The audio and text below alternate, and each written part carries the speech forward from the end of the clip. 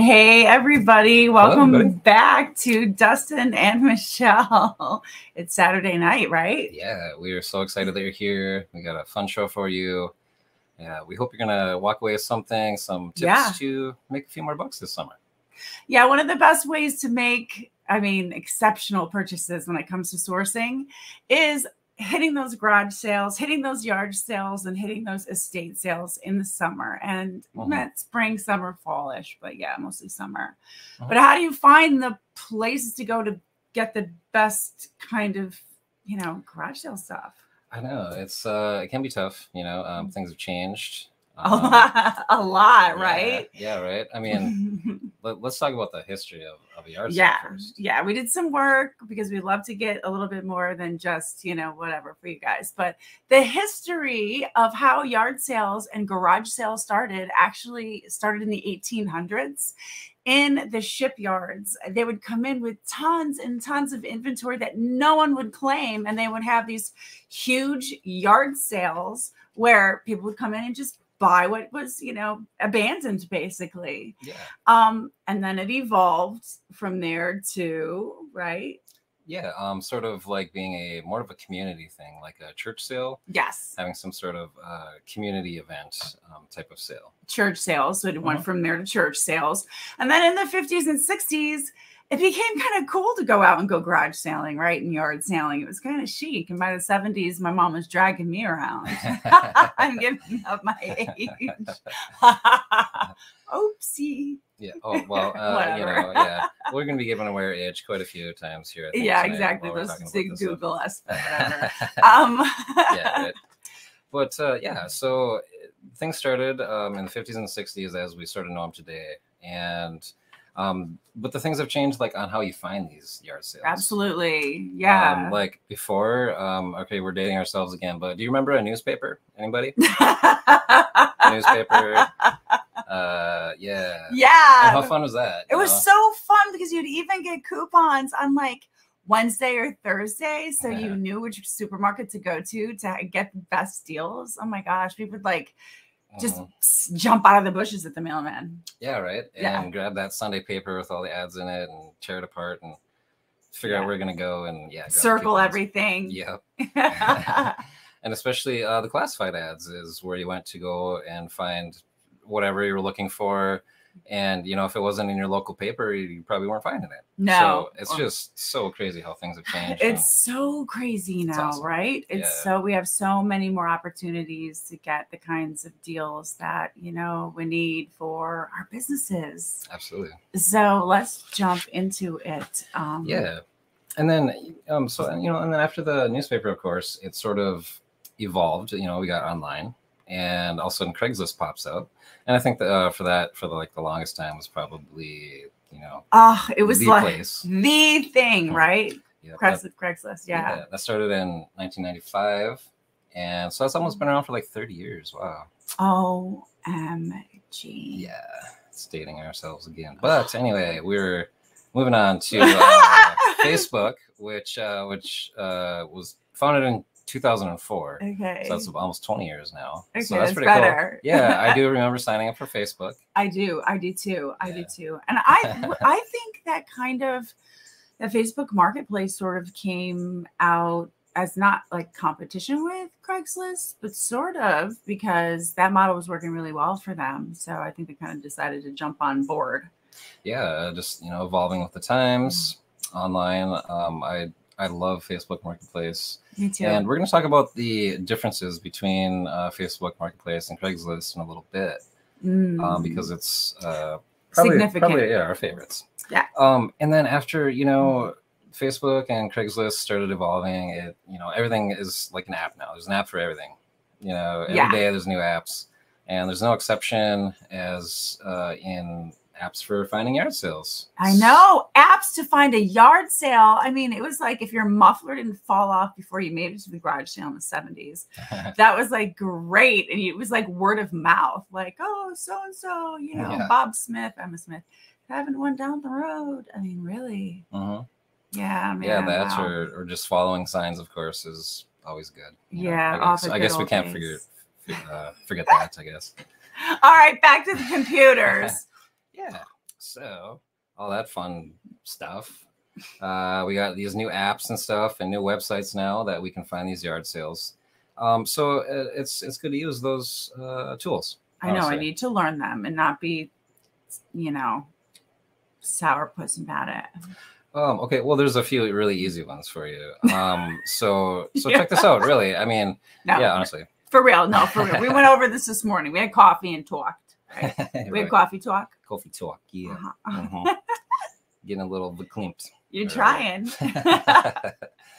So, okay, now we've got yard sales, apps, and websites. Now, this one right here, number 6, we're just going to throw that in as a bonus because it's fairly brand new and it's for iPhone only. Mm-hmm. So if you have the iPhone, check this one out. It looks pretty cool. The Garage Sale Center. Yeah. It had just a really good looking interface like most of the other apps. It had a lot of downloads, right? It's I couldn't tell that the downloads, but it did have quite a few reviews on it. Yeah. Okay. The Apple Store didn't give us that information, but these next ones coming up are gonna also, here we'll do the next one, tell you how many users have actually downloaded this according to Google Play. Now, GarageSaler.com is an app that I've used, and it looks like they have over 100,000 users actually. So that means, hey, I mean, 100,000 people are using that. There's that much more of a chance that you're going to find that. I never even thought about thinking of it that way. Okay, that's cool. That's cool. Oh yeah, looking at how many people are using it or have downloaded it. Yeah. I guess, I don't know. I always get the big one, the big apps like the ones everybody else has. So these are smaller, newer apps. It's becoming so fashionable to thrift and source, and it's just everything's popping up everywhere. It's changing constantly. It is really something. Okay, so a good time to be already in this business, I would say. We're already in front of all of that just by having some of these pieces of information at our fingertips. Right. Yep. And so, like you're saying, these are some of the smaller apps that people use. I think GarageSaler.com is getting bigger, but even bigger here, we see that 500,000 users are using EstateSales.net. Now, I don't use this one a lot. I did check it out though. It looks like it's mostly estate sales and like liquidation warehouses. It looks like we're sort of posting in there too. So it might be a good place to, find some different places to source even. Liquidation, like big pallets? Maybe centers like that. There's a place that I've been in Minnesota where they might open some of those pallets and put them in bins. Cool. And also sell pallets. So cool. It could be a place to find something like that as well. Awesome. Yeah, and that is EstateSales.net. Again, with 500,000 users already. So that's a good thing. Absolutely. Yeah. And next on the list, we got number 3, which is our favorite one today. It is our favorite one, the Yard Sale Treasure Map. There's over 1 million users using this one. Yeah. And I think you can see why once you open it up. This is the one that I recommend. I think it pulls from GarageSaler.com. It pulls from other sites as well. So this one is going to help you find like all over the map, right? It has a full. That's what we found the place. We went to. We did some really good sourcing yesterday, and we'll have a YouTube video coming up on that. Cut it off the GoPro, so it was so awesome. It was so awesome, you guys, and we found it on what is it? On this app right here, the Yard Sale Treasure Map. Treasure Map, what a cute name too. Yeah, total. It is. Yeah, it's crazy. We had a good day today. Yeah, it was so awesome. Yeah. And with this app here, the Yard Sale Treasure Map app, it's just like these other two right here as far as like the interface goes. But on this one here, you can color code the yard sales. Say you see some that are clothing only, you can color code those all blue. You can color code electronics or sporting goods, something type yard sale, like guys yard sales. You can color code those red or something. That's nice. Yeah. And also you can do like a map planner. So say you favorite some of these yard sales that you're seeing, you can put it into the route optimizer and it will like say, go here first, second and third, if you want to make a round trip and end back home. That's like cool. That. Yeah. Yeah, so really, that would save that. Now that alone saves so much time. Right. Oh my gosh. I mean, yes. It's ridiculous. Yep. And all of these are hooked into Google Maps. So if you're familiar with Google Maps, you probably use that every time you do a GPS. These are all linked with that. So you're probably familiar with the GPS that will pop up once you say, hey, navigate to this sale. So Yard Sale Treasure Map app, my favorite. Absolutely love it. I recommend that one. We're not sponsored or anything. Now, question for you: is this appropriate for iPhones and for Android? Yes, good question. Very good question. All of these so far, I have seen that they can be for Android or Apple, except for the top one, and the number 6 is for iPhone only right now. Okay. So all these are for Apple or Android. Perfect. Yeah. So now we'll go to our number 2, which all of you know is Craigslist. 5 million plus users. Now that may not be, and that's just the app. Okay, so that's just the Craigslist app. 5 million users on the app. There's probably a hell of a lot more users than that just using it and the website. So that is probably one of the best ones to post on. Now, I also read that many of these apps right here also pull off of Craigslist. So they're going to, so Yard Sale Treasure Map app takes from Craigslist. GarageSailor.com will pull from Craigslist. Oh, okay. So your best thing, especially if you're having yard sales, to post on Craigslist your yard sale, because all of these different apps are going to advertise for you. That's awesome. Just by posting on Craigslist. So Craigslist, number 1, number 2 on our list here, I would think. And, it's probably right up there with our number 1, which is Facebook and Facebook Marketplace. Yeah. In the United States alone, 240 million Facebook accounts are around. It's crazy. So not everybody's, has stuff on Marketplace, but, we couldn't even begin to start naming all the different rummage sales and garage sale sites and all those great pages that you could become a part of on Facebook. Yes. And there are sites where you can get free things. There's stuff where you can donate stuff to your neighbors. It gets really fun and really interesting. And a lot of times, a really great place to source. A lot of people source on Facebook Marketplace. Oh, absolutely. I have. Yep. Have you? Oh, yeah, absolutely. Oh. Just like Craigslist or Facebook, you sit there and you have certain categories of stuff that maybe you're looking for that you think other people won't on a marketplace. Like I would scan for blank media all the time, blank cassettes, things like that. Media storage, like Napa Valley wooden crates. A lot of people don't know about those, and if you do, Facebook and Craigslist is a really good place to score like a whole lot of them sometimes, for next to nothing. That's cool. Yeah, absolutely. See, I was always nervous about Facebook Marketplace and Craigslist because of having to meet up with somebody, and so that's something that always made me really nervous. Now that you're here, I feel more comfortable because I'm not by myself. But it's scary. And even I think for me, I'm just keeping it real for me. And I thought to myself, oh, well, even if we met at like the Walgreens, they can still take the number of your license plate number. Sure. Like they can find you. Like there's no doubt they can if they want to. I know that sounds terrible, but it's a girl thing, I completely understand that. Oh my goodness. It's like walking in the woods at night alone. I would never. Yeah. It's like, let me take care of these Craigslist and Facebook, deals. Yeah. He's teaching me the packing and the shipping methods and he's and the Facebook stuff. Oh my, whatever. We're helping each other, but. Oh, this is wonderful. Yes. So, but no, I completely agree with your concern there. To be very cautious about when you're meeting. Absolutely. With like they recommend to, of course, meet in a public place. But even you're mentioning, that, hey, things can still go wrong too. So. Yeah, something like a Walgreens is nice or a grocery store because usually they have cameras on the outside of the store.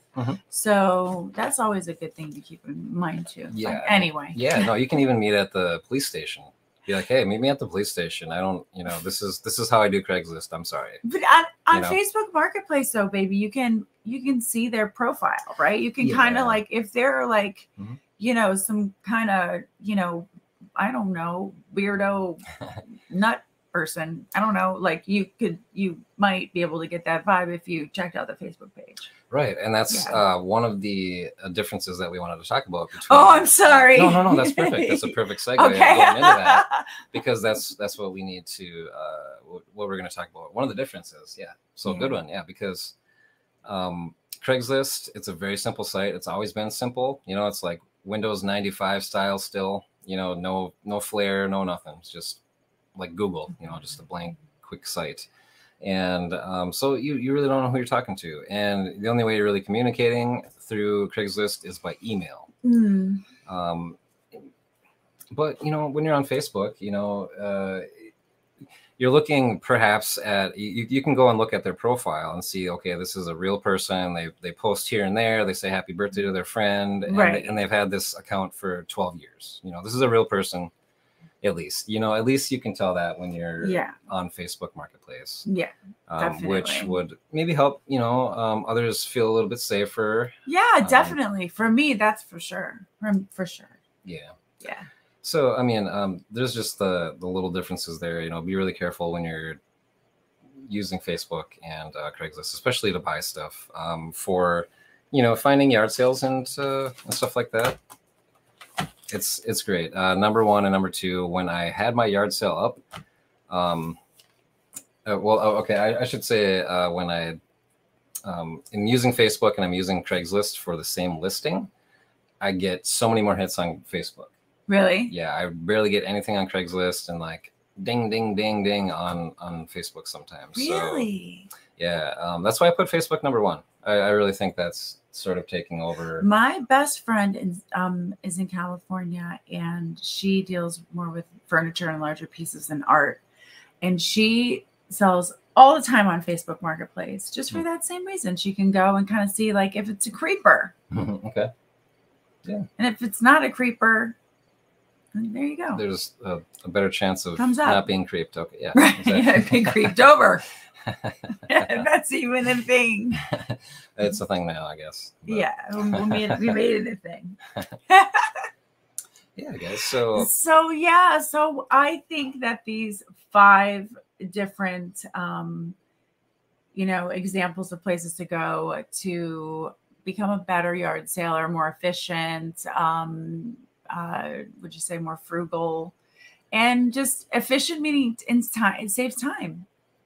Right. Yeah. You can go and plan out your entire morning. You got all those yard sales just link it all up on a map. Oh my gosh, where's my coffee and my right donut? Yeah. Let's go. So Yard Sale Treasure Map app, remember the number 3 one here is one you can do that with. Yeah. And also here, guys, we got just a few websites that you can go to. Not only apps, but just straight up websites. Yeah, like yardsales.com. Yep. And yardsales.net. Yep, those are 2 of them. Also garagesalefinder.com. There's yardsalesearch.com. Do a search. Do a search, and you'll find some more sites. But these are ones that I've actually used to post my own garage sale on. The last one I had this summer, not too long ago, actually. Must have been like a month ago, honestly. Yeah, it was like a month ago. It's been like like moving here halfway across the country. It's been such a whirlwind. Yeah. We're like, is it Saturday night? Tomorrow's Sunday. Yay! It's been like 3 weeks since we've been living together. It's been so nice, but we've been so busy. I know it's it's been like nonstop.